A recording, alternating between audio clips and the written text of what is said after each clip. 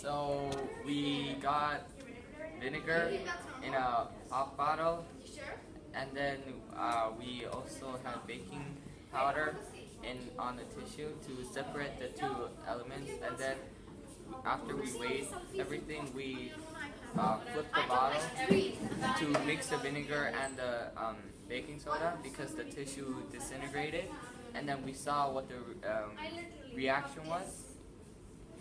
So what happened to the baking soda?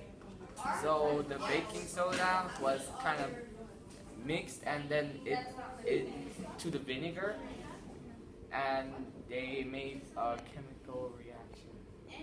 Yeah. What do you think the gas was made up of?